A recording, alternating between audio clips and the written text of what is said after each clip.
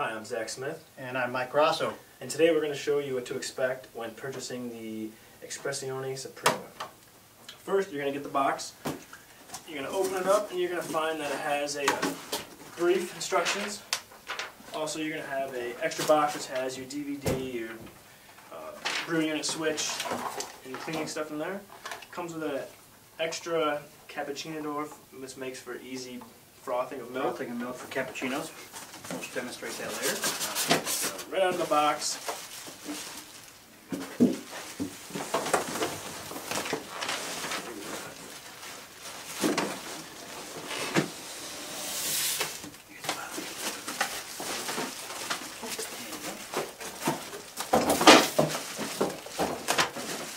This is what your machine will look like when it arrives.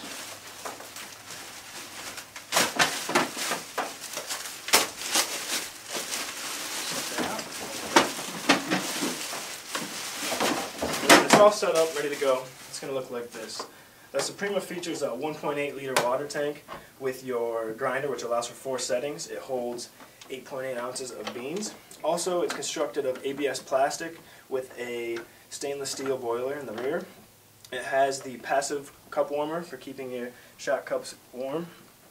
And then on the side you also have the brew unit, which allows for easy cleaning. Comes out. We'll go more over the cleaning after we brew. Also, another thing that comes with the machine, I noticed, is you get your ground scoop. If you're using pre-ground coffee, there's a feature here with the single dose of pre-grounds would go in here. They also come with a little sugar cube holder if you choose to put sugar cubes in there.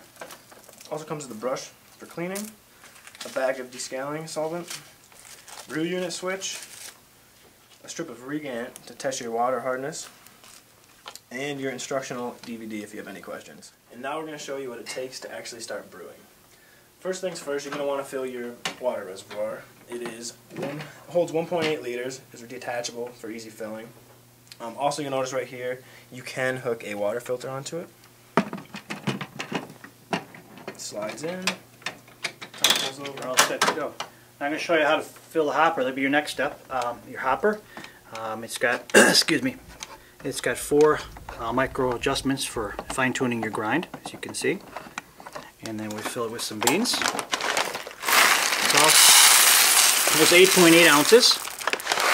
Also on the top, you notice there's a rubber gasket which seals tightness, keeps your beans fresh. The next thing to do before you start brewing is you're going to want to get your hardness determined in your water. What you do is you take your little strip you get, put it in a cup of cold water for about a minute, and then here in your programming mode you're going to push the P and you're going to scroll over excuse me, till you see a little drop of water, and then you're going to hit program, and whatever, let's say it said 4 in your little test strip, you're going to make it 4. If not, you just change the number 1 through 5, and then once that's set, you should be all set to start brewing. Hit escape and we're ready to brew. Okay, now that our water hardness has been determined, we're going to brew a shot, and we'll put our cup down here, and we have an adjustable spout. It does pull. Be careful when you do pull it down. Sometimes if you pull a little too hard, it will come out. It's normal for cleaning purposes, which we'll show you later, but be aware that if you pull it, it will come down all the way. That spout actually accommodates for a 2.5 inch gap to a 3.25 inch. Yep, simply push it up and down, but I'm going to push it down for a single cup. So before I brew my shot, I want to check to see 2 things. First of all, I want to see, I have a choice of how many grams I want to put in. You push here would be 7 grams, or this would be 8 grams. So depending how much coffee you want. Again, we got 7 and 8. So I'm going to go with 8 grams. And I want to check to see how much water my shot is dispensing. So I'm going to press program. The little cup, all your cups will start flashing. And I'm going to make a single shot, so I'll push that. It tells me that it's 40 milliliters. If I wanted to adjust it, I would arrow over. We're going to stick with 40. Okay. And we're all set to brew here.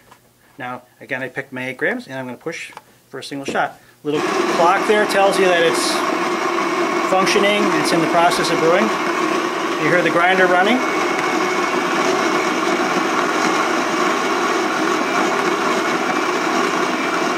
Now the time, there we go, start brewing.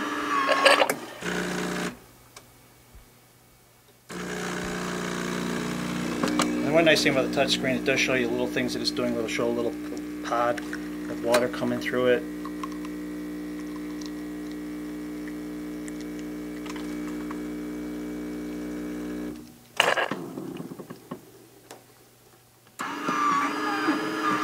this grinder, brew group's kicking out the extra grounds aside, and there we go. You want a cup this morning? Now, next thing I'm going to brew is show you how to do double shot.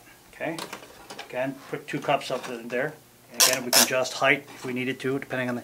Now, with your double shots, again, you're going to pick whether you want 7 grams or 8 grams, and you're going to either do a single or a double shot. So we'll do a double shot. And starting.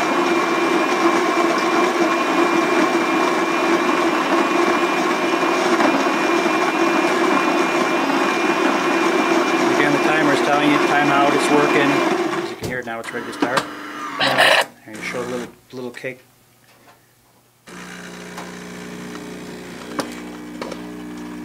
Now, one thing you'll notice when it gets about halfway, it'll stop and it'll grind again. That's because it has to grind more coffee for the brew group to make your double shot. So that's a normal function. Don't pull your cup away like when I first used it. I pulled the cup away and it started dripping off. Should stop in a second. Now it'll grind again.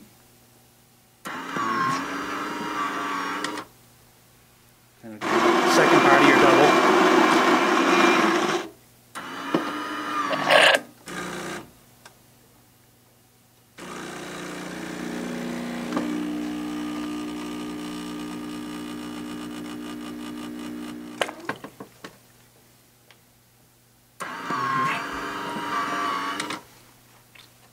There you go, 2 perfect double shots. Put these aside here. Eric can drink those later. Okay, Zach, why don't we make a cappuccino now? Okay, for making this cappuccino, I'm going to froth the milk, but I'm going to use the attachment that comes with the machine.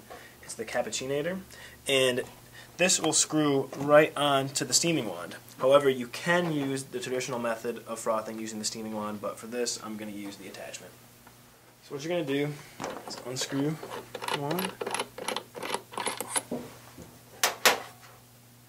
and then this just threads right on.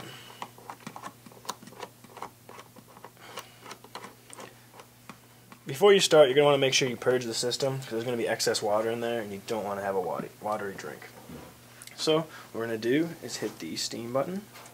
It's going to give it a minute to warm up. Again, it's user friendly because it shows you like little clock waiting. So like me, I'd be impatient. I'd be pushing buttons. There you go. And that means it's ready. So what you're going to do is just turn the knob counterclockwise. Now it's starting to spit out the extra. You're going to place the end into your milk. And this swivels. And go ahead and turn the knob again.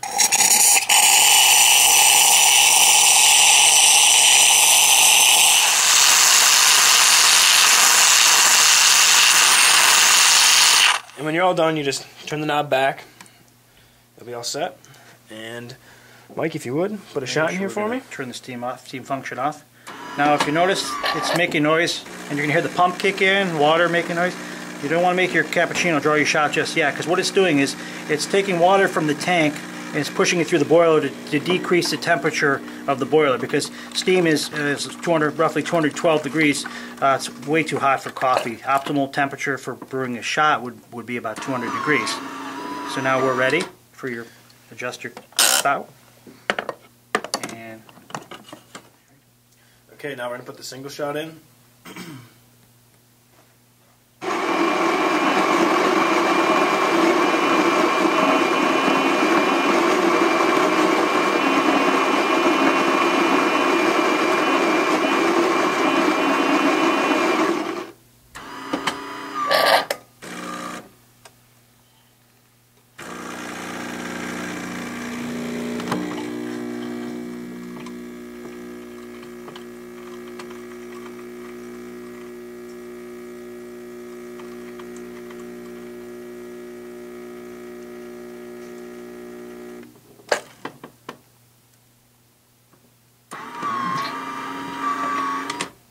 I hope you enjoyed this in-depth look of the Espressione Supremma. And if you want more information about this particular machine, you can call us at Whole Latte Love at 1-888-411-5282, option 1. Thank you very much.